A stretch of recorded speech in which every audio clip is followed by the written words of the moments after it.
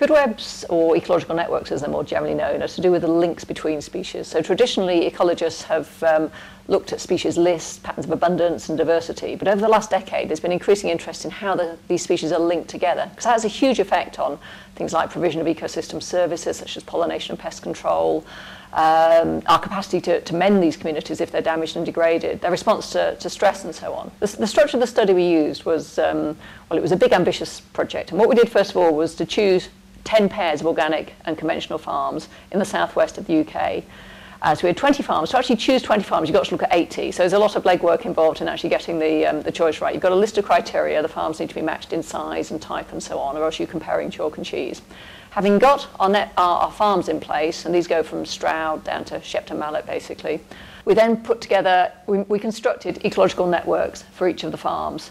So this is a 2 years worth of work. We're sampling the farms once a month, all 20 farms. So we've got a huge team of people out there gathering up, counting plants, collecting caterpillars and leaf miners and rearing out the parasitoids. And you use that information to put together, to construct these networks which show who's eating who on the farms.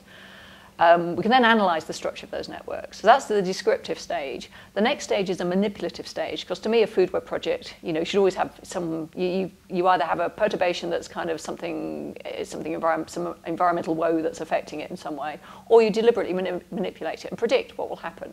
So our manipulation in this case was to introduce a novel pest to the farms. And obviously we can't use a real live pest, or else the farmers won't like that at all for all the obvious reasons. So what we did, we had a surrogate pest. So we introduced a plant that actually does not grow on farmlands at all. It's a plant called pyracantha, which is a very urban shrub.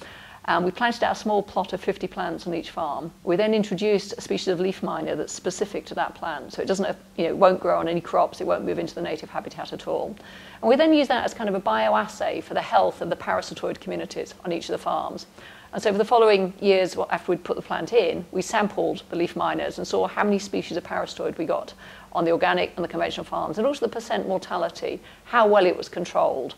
Specifically, what was the biotic resistance to a novel pest on the two types of farms? We've got two levels of information concerning the results. The first one is that there's more biodiversity on the organic farms than the conventional farms. Significantly more species are found at all three trophic levels in the network. So more plants, more herbivores, and more parasitoids. That didn't translate into an increased ecosystem service of pest control, though, on the organic farms, which was really interesting.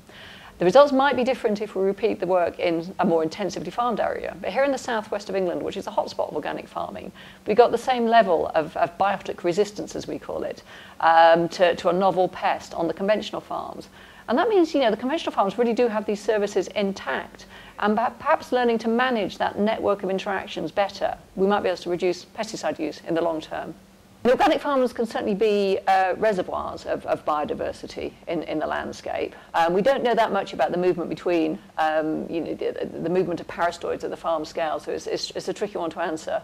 And you could actually say that organic farms are providing reservoirs of biocontrol agents, say, that move on to conventional land. That's one approach. You could also say they're actually, gaining from the pest control on neighbouring farms. We don't know which way the benefits are going at the moment. There's certainly, having organic farms around is certainly good for biodiversity in the landscape.